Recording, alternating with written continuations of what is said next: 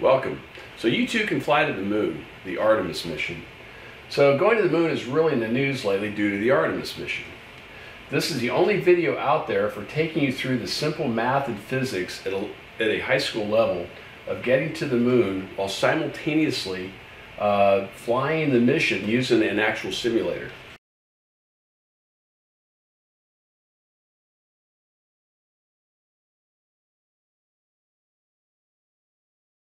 The simulator is the Orbiter 2016 simulator, and it's something you can also download. Anybody can download it and run this mission.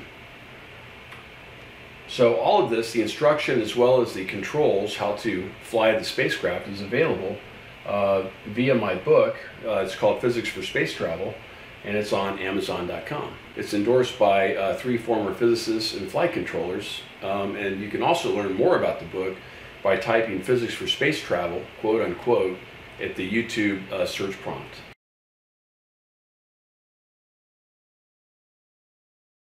NASA's next chapter of lunar exploration, called Artemis, has the task of not just going to the moon to create a long-term human presence on and around it, but also to prepare for ever more complex human missions to Mars.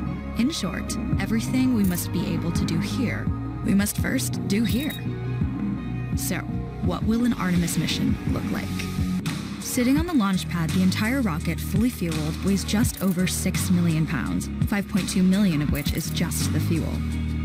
Once ignited, there is no stopping what comes next. All 4 RS-25 engines and the 2 solid rocket boosters come to life, thundering our crew upwards. 2 minutes after ignition, the solid rocket boosters are spent and released.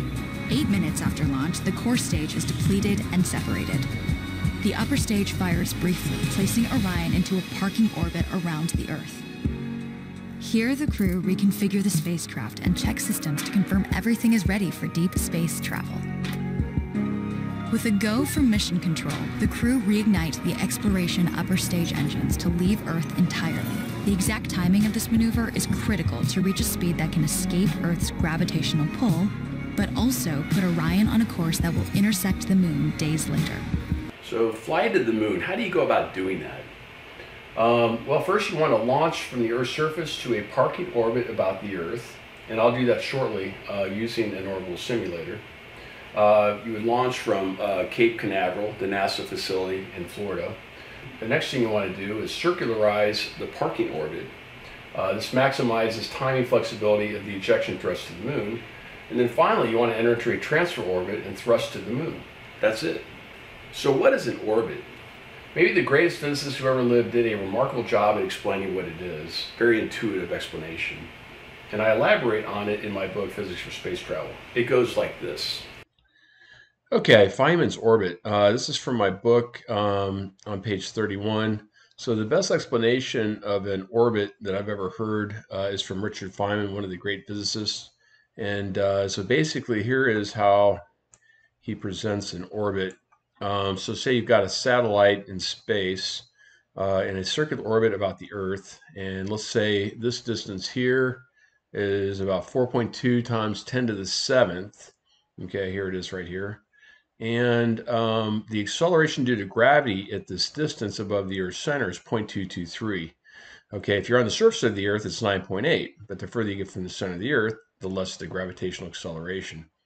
Okay, so in 1 second, this is going to fall this amount, 0.112 meters. Okay, this comes from Newton's second law. Okay, so if this is to remain on this circular orbit, okay, 0.112 this direction, it must fall this distance also in 1 second. Okay, so what is that distance? So Dr. Feynman came up with a really cool equation for computing that, and that equation is this right here: 2 times r, which is the distance of the satellite to the center of the Earth, times the distance that the satellite has fallen, square root. When you do that operation, you get 3078 meters. Okay, so therefore at this distance above the center of the Earth, the velocity is 3078 meters per second. Okay, so for every 1 second that it falls is 0.112, it's going to travel 3078 meters in that same second and remain in this circular orbit. Isn't that cool? So the mission I'm going to fly here shortly using an actual simulator is leaving the NASA facility at Cape Canaveral, Florida, and going into orbit about the Earth. So the key steps. One, you need an upward force vector, a thrust vector, of the spacecraft that must exceed the weight of the spacecraft as well as the drag force. The drag force is the force on the spacecraft due to the friction of the air. Next, we'll fly due east. So why fly due east? The answer is the Earth rotates towards the east, so by flying due east, we don't have to overcome the linear velocity of the Earth of about 464 meters per second, which on a SpaceX rocket would be in excess of almost 3 times 10 to the 11 joules. It's a lot of energy, a lot of fuel. Once we get high enough, we'll kill the thrust. So what is high enough? Well, we want the closest approach of the craft relative to the Earth to be above the radius of the Earth, which is the surface of the Earth relative to the center, and that's 6.37 times 10 to the 6 meters.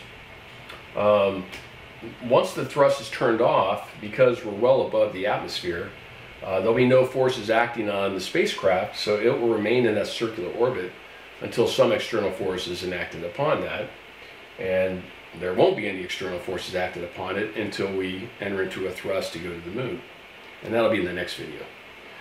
The other thing I'm going to do in this video, although it's not essential and NASA doesn't actually do this, but I want to illustrate this maneuver because it's an important maneuver, is I'm going to align the orbital plane of the spacecraft with that of the equator. And let me just show you a little bit more what that's about.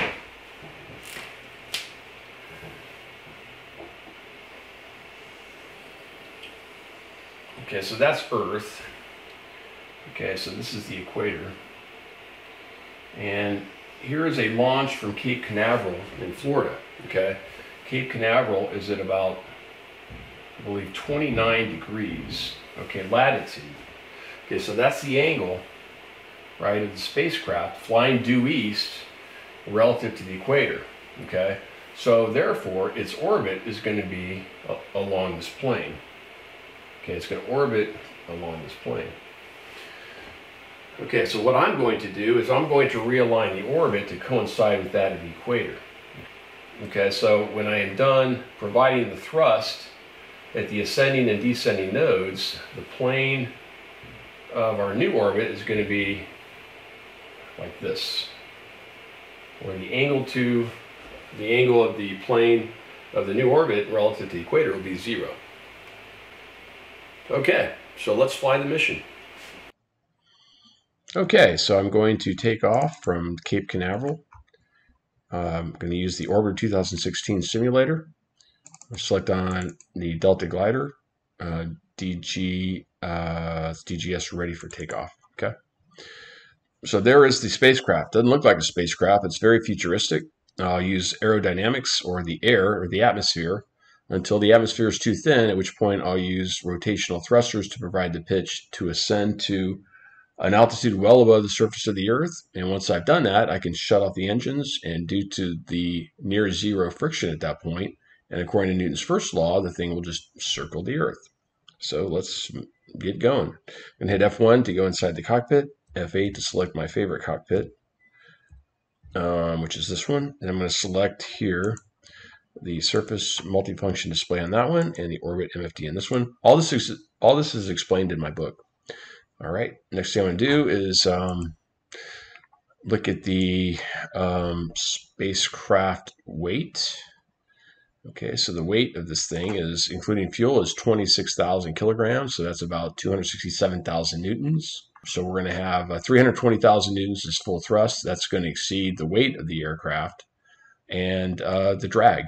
Okay, so therefore we'll have a positive thrust vector in the upward direction, and we will ascend.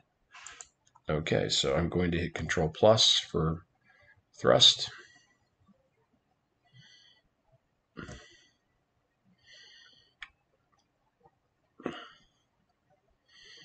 Next, I'm going to use the 2 key on the numlock pad, and that will provide nose pitch up. And once we get to a sufficient speed, it will leave the surface of the Earth. Okay, next thing we want to do is we want to roll to a heading of due east. So that's 90 degrees.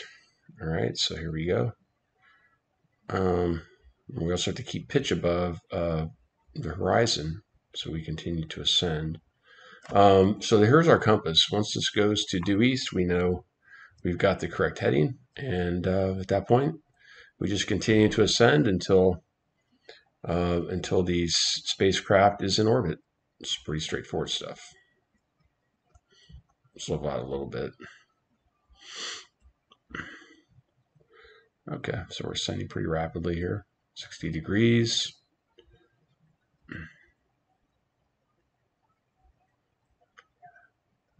We can start to level out now. We're approaching east. Here's our heading. We're almost at east. Once we hit east, exactly east, I'm going to go ahead and level out here. Here we go. We're straighten out. And go back the other way just a bit. Okay, looks like we've got it. Okay, we've got pitch below 0, so we're losing altitude. So I'm going to hit the 2 button again, pitch up. Okay, you want to keep this around, 20 to 30 degrees works. 20 to 30 will get you there pretty quick. Okay, so due east, because we want to take advantage of the velocity of the rotation of the Earth. And now it's pretty boring. We're going to sit here and watch this indicator right here. It's right now it's 20,000. And once it exceeds 6.5 million meters, we can turn off thrust and know this thing will be in orbit because it will be above the surface of the Earth on both sides of the orbit.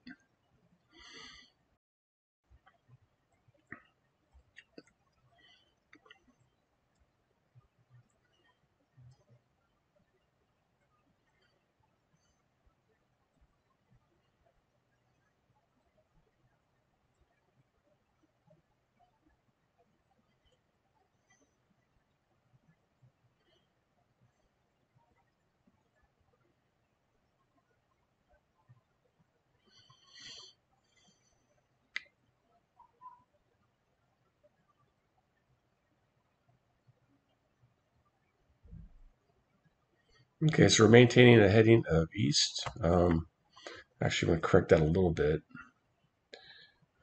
Bank a little bit left here. Okay, it's not quite on east, so I'm going to...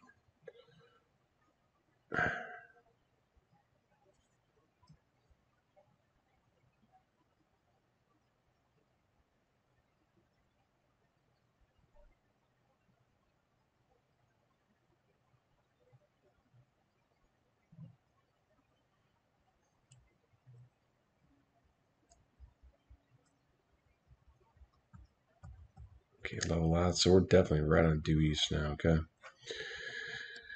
Okay, I think what I'm going to do now is I'm going to just go ahead and cut this off so you don't want to sit here and watch me for the next 20 minutes, ascend to 6.5 million meters. And then I will, once I've got to 6.5 million meters, I will turn this back on so you can see where I am in orbit. See you in a few minutes. Okay, so welcome back. This is where my orbit ended up. So I continued to ascend, and I got to my PER of 6.435 million meters above the surface of the Earth. Actually, it's above the center of the Earth. The radius of the Earth is 6.375, so I'm well above the surface of the Earth. Okay, so it looks, however, like my orbit, the green circle here, or the green ellipse, is falling inside the circumference of the Earth. It looks like I'm going to crash into Earth at this point. But that's only because I've got an inclination angle relative to the equatorial plane. That's why this appears like it is. It's really just rotated and coming out of the page. But I think what I'm going to do is I'm going to correct for that. I'm going to reduce this inclination of the orbit, and I'm going to have it relative to the equatorial plane. Okay, so this is the inclination of the orbit relative to the equatorial plane. That's a plane cutting through the equator, so 29.14 degrees. Okay, so we took off at Cape Canaveral, and when we took off at Cape Canaveral heading due east, it's got a latitude of about 29 degrees. So that's why we ended up with an inclination of about 29 degrees. So again, I'm going to take this to 0, and I'm going to do that by applying thrust at the ascending and descending nodes. These are the points of intersection between our orbital plane here, this green orbit, and the equatorial plane. Okay, the equatorial plane is the plane that cuts through the equator, as I mentioned before. Okay, so this is explained in great detail in the book, how to align the planes of two different orbits and why those thrusts need to occur at the ascending and descending nodes. So I'm not going to go into all that right now. I'm just going to do it, okay? So this right here is the descending node. I'm going to time travel a little bit to that point. Okay, so at the descending node, you want to provide a thrust in the normal or 90 degrees positive direction. And that's just going to nicely rotate this orbital plane.